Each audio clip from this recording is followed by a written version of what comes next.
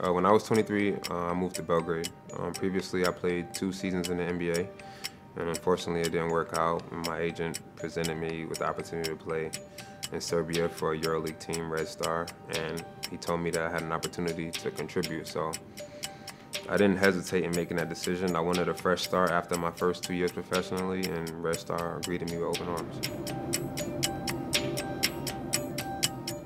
I mean, my first year, I remember being homesick. I remember my first Thanksgiving not being home with my family, or December, my mom's birthday.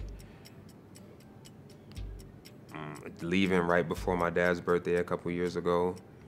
I remember that first feeling of, or talking to my friends in like a group chat and knowing that they were about to go out and I was on the other side of the world at a totally different time that I couldn't be involved. So that was like the earliest in my career when I used to feel it. But if you want to play professional basketball, you got to make sure this is really what you want to do, because it's nonstop, it's every day, it's film, it's hard practices, it's long flights, it's the best competition in the world. I mean, you got to be mentally strong to play over here, as far as being away from your family, looking in the crowd and not seeing anyone that knows the real you.